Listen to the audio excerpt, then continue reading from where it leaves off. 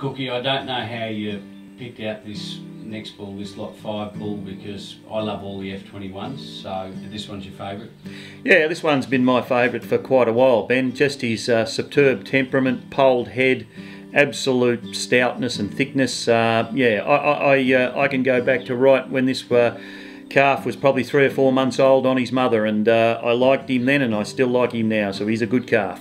The amazing thing is that all the F21 bulls are fantastic as a line, as we've spoken about in the pre-sale video. This bull in particular stands out. I mean, some of the things, he has really strong maternal traits, being, you know, way up there in gestation length and scrotal size. A bull that can certainly suit a few breeders. Yeah, no, this bull I think yeah, has a bit to offer the breed actually, and yeah, I recommend people have a close look at him.